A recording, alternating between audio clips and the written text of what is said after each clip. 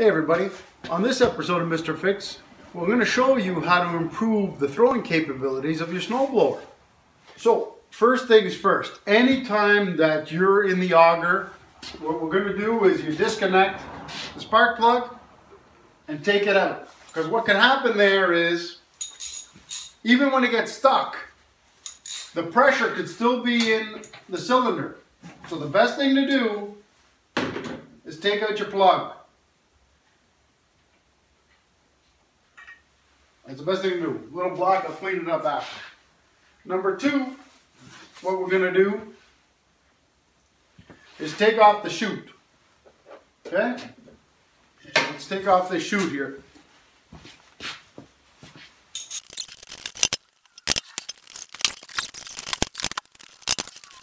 Okay, there we go. Let's put that to the side right now.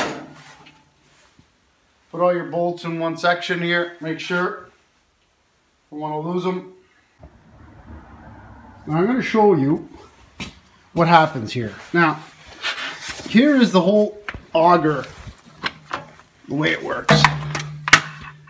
So, as these augers spin and they shoot the snow over there, this other one comes up and will throw the snow.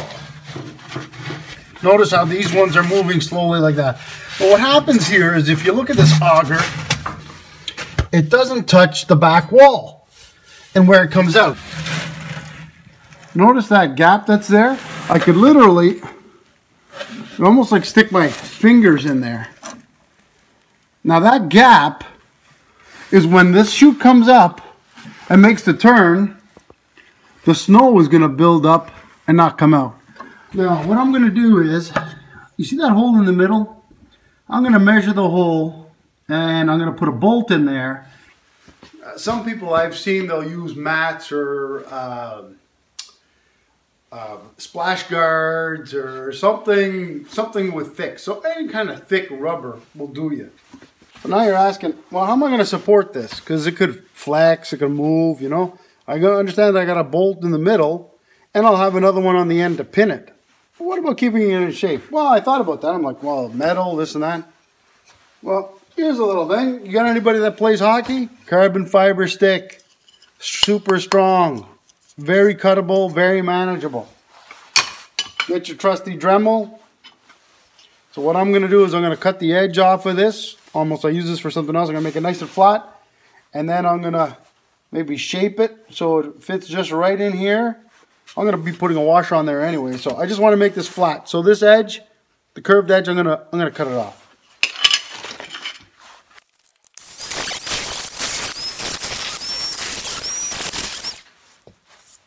Might be better to open up a window. But anyways, that's what you're seeing here. So what I'm going to do here, you know, it should be pretty good. Just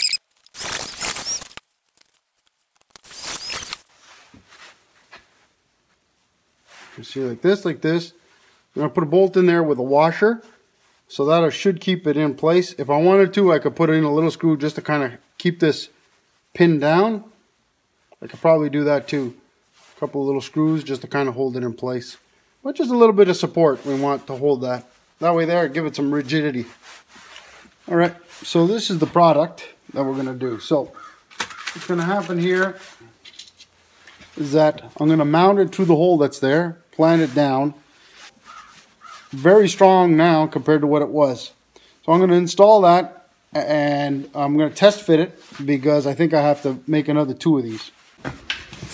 Okay, so I tried them all, 3. So it looks good. What we're going to do is we're going to make 3 of these. Now obviously the next 2 will look a lot better than that. I'm going to have to find some nuts and bolts to make that work. And then what I found was it was better off to cinch the 2.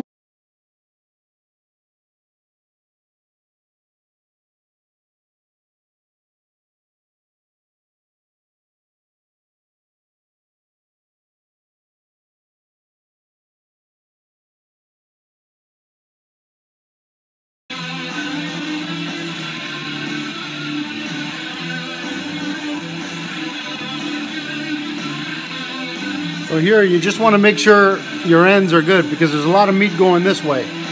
So we got these ones. Now I just got to reinforce it and then we'll be able to install.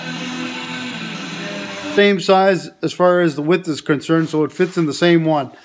As far as thickness is concerned here, it could be a little bit longer. It doesn't matter because there's room there.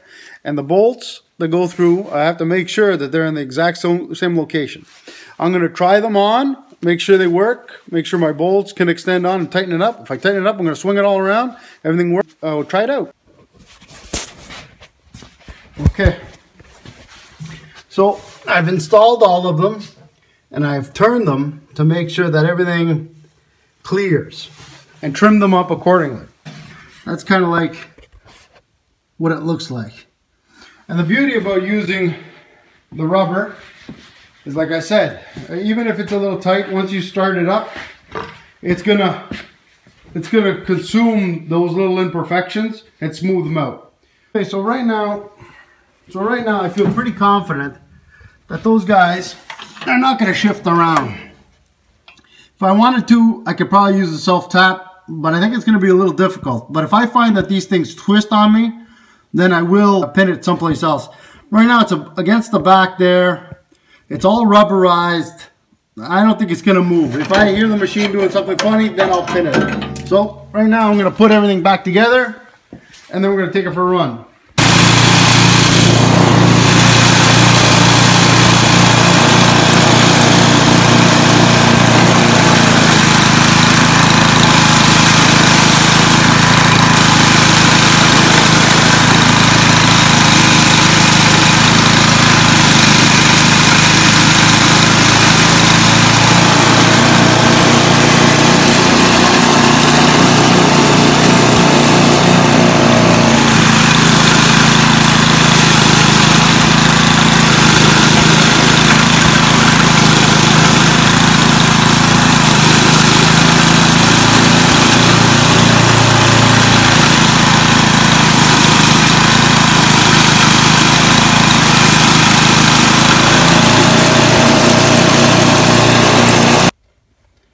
Alright, so you saw by the video, looked like everything works pretty good, everything's clean. If I look here, everything's in line, looks good.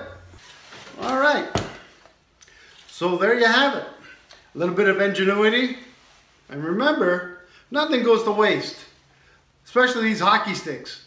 You got somebody who plays hockey, a son, a nephew, somebody, they break them all the time. There's 1,000 uses for these. Super strong, super light, can't go wrong. All you need is a little ingenuity, a little thinking, and hey, you saw the performance, it helped out. So good luck to you with your snowblower, and hopefully this little tip will help you. And thanks for watching, Mr. Fix.